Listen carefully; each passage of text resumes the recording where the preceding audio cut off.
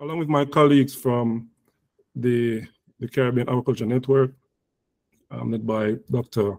Rousseau, we believe that if we're serious about blue economy, development, marine spatial planning development, ecosystem approach to fisheries and so on, research based in the Caribbean or conducted in a Caribbean context is critical to this in terms of making decision-making and developing.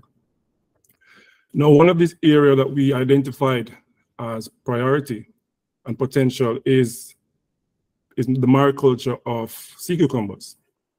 So sea cucumber aquaculture has great potential in the world, and why not in the Caribbean? There's high prices, especially in the Asian markets, as high as 400 US per kilogram. Here in the Caribbean, we have 7 commercial important species, and throughout the region, we have most stocks, local stocks, are either overfished or on their way to being overfished. In terms of legal catch, we have seen at least a 13-fold increase in the last decade or so. And so we have an opportunity, and we have identified Holotheria mexicana as a species with great mariculture potential. It's a very resilient species, even in the face of high fishing effort, fishing pressure, and adults can become very large. They can achieve market size, market weight within 12 to 18 months. And in the dry sea cucumber market, prices are often linear with weight. And with a species that can grow so well, it's a great opportunity to take advantage of that here in the Caribbean. So using mariculture, if we're able to reduce the juvenile mortality, increasing survival, then we can take advantage of these markets. So we face a number of challenges, but let's look at the opportunities. There's local low-tech mariculture technology that is currently being used in this region in countries such as Mexico, which have made a lot of connections, Panama, and I think in Belize as well. For this species, it requires low startup costs. Of course, I mentioned high prices, and we have great opportunity for building community resilience in terms of livelihoods and for recuperating and conserving wild stocks. In terms of the challenges that we face generally, even though we have really great scientists in the Caribbean, we lack the knowledge and the specific knowledge and capacity to implement production systems as it relates to sea cucumber. Generally, a poor understanding of value chains, which is critical to the type of production system that you'd want to implement. And aquaculture in general, not just mariculture, in general, in this region, because of our dependence on imports and high energy, input costs are often fairly high. And being small island states, most of us, space and conflict with various users and stakeholders is an issue. And as been mentioned before in a previous presentation, the enabling governance framework for aquaculture is not very well developed. So specific research can go a far way in addressing or helping or laying the foundation for addressing this. So for this work, the objective is to evaluate our culture gear, our culture technology for sea cucumber, mariculture, to determine its technological and economic viability in Discovery Bay, Jamaica, which is a case study, as an alternative livelihood for coastal communities. Of course, with the view to being able to be scaled up and transferred, especially in a Caribbean context, which is the theme of the study. So the Discovery Bay, Jamaica was identified as one of 6 high-density hotspots for both juveniles and adults, based on 2 comprehensive surveys, which took place between 2017 and 2020, I think. So, but what makes Discovery Bay and this site particularly suitable. It's a protected area that we can control variables. This species has been found in high numbers, in good sizes, and the substrate and general oceanic conditions are ideal. So we have a good knowledge of the biology and the ecology of the species and the area, as well as a known stock of juveniles which we can use as seed. So the idea and method is generally to collect juveniles less than 50 grams and less than 10 centimeters, which we can collect and put in a basic waiting area, basic lab setup, and then that can be transferred to cages for growth. But before we do that, of course, throughout the process, we are collecting detailed cost information, which is critical to the viability, economic viability aspect of the analysis. And so as we go along, we are taking this information, bearing in mind that this is being done to ensure that the results can be applicable in a Caribbean context and is viable economically. So the actual grow out, so once we have the juveniles, the grow out is such that the treatment is such that we'll be using three designs, three sets of dimensions and 3 treatments with constant densities suited to the area that we will place the instruments. So in all, 3 treatments, 3 replicates, 9, and we'll be testing throughout the process or measuring throughout the process or monitoring performance variables growth in terms of weight, bearing in mind the markets and the survival rate, which is a critical part of the process of proving viability, as less than 70% survival is often not profitable, especially in a developing country context, especially in Asia. I will not bore you with I didn't want to bore you with the mathematical aspect of it, so I simplified it. So once we have the biological and socioeconomic data, we can generally plug that into a mathematical model, and we can test the output in terms of harvest and profit of each treatment, and to evaluate on that basis. Of course, we can add ANOVA analysis as well to test how the intra-group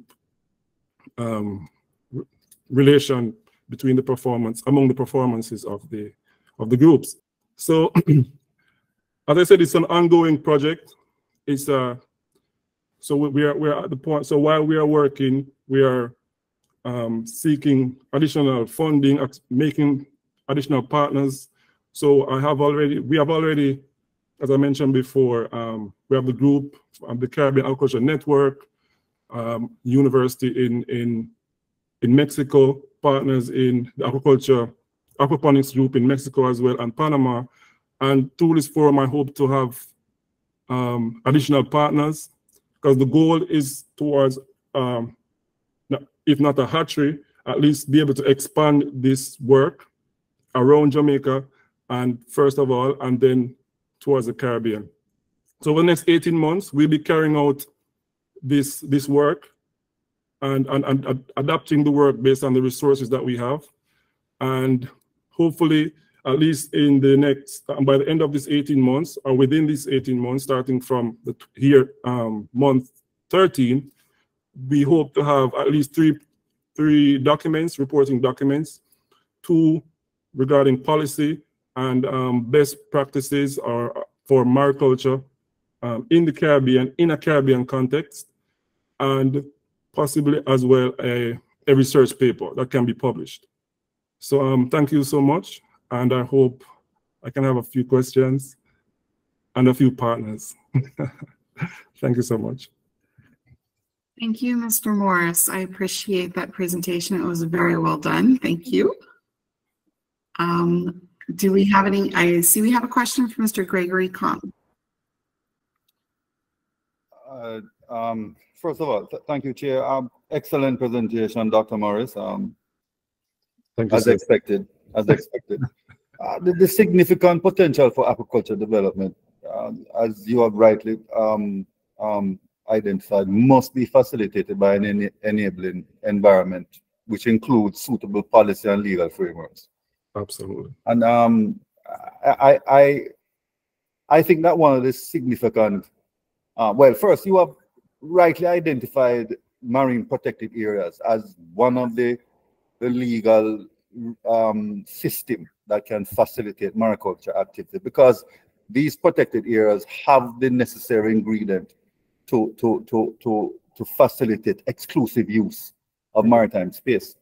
But one of the critical gap is a proper legal regime for mariculture in general, because as you know, in many jurisdictions, the high water, below the high water mark is vested in the Crown, and we don't have any developed legal regime to facilitate exclusive use of maritime space. So I have every confidence that in terms of the culturing aspects and all the various things that should be done, there are many examples across the region and across the world, and we have the brain power here to deal with that. But I think we need to start the process of developing the proper legal regime that can facilitate this system where we can have exclusive use of marine space, so that we can encourage private sector investment and operation. So I'm just saying that a proper legal analysis needs to be done, looking at the jurisprudence and existing legal regime across the region.